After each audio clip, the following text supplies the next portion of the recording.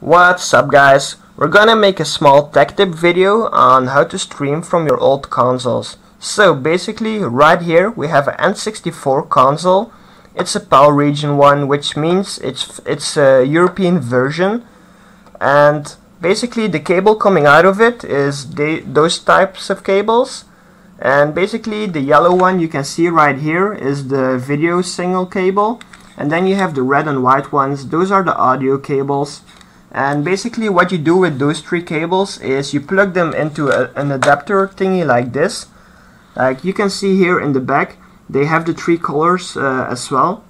So you basically just plug them in and you get a SCART exit. The SCART exit is really important for this setup. Basically every TV has a SCART exit or entrance, I guess, so that shouldn't be a problem. So you plug those in, you have this set it up. That's that. Next device we're gonna need is a DAZZLE, which is this thing. There are multiple devices that do the job. I'm using a DAZZLE. I used another device before which was called the Valman, but there were a lot of trouble with it, and honestly it died because of overheating, so I switched to a DAZZLE device. And as you can see here in the front of the device, the three colors come back as well. And you would think that you can just plug them in instantly, the console cables, into the DAZZLE. Well, honestly you can do it, but you won't be able to play your games because the device has a small delay, and which means that you can't play it in real time, so you will have to use an extra piece of hardware to split the signal and set things up.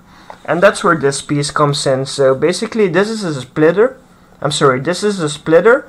And basically what you do is you plug it into your TV, and here in the back of it is a SCART entrance, and you can pretty much connect every console with it. And what it does is it splits the signal, it goes into your TV, and the three cables here on top, those are the yellow, red and white ones again.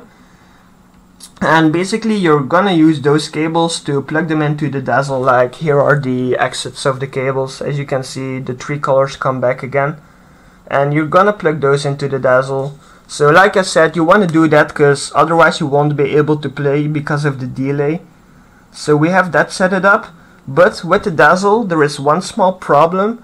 Basically you want to use the yellow cable right here, and you plug the yellow cable into your DAZZLE, but that leaves one problem. The DAZZLE has a small bug in it that you can't use the audio ports. Like you can see it has the left and the right one, the white and the red for the audio, but there is a small problem with it that the audio won't be recognized because it's a USB input. I'm not sure if that happens for everyone, but at least it does for me. But there is a small way to work around that. So basically I have this audio cable here. Excuse me, those cables represent the white and the red one like I showed before. And instead of plugging them into the DAZZLE, I plug them into those types of things. I'm not sure what they are called, but that's what I use. And then you get this type of cable as an exit.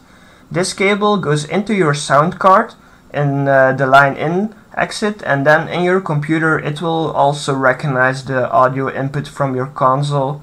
So basically that's how you stream from your console.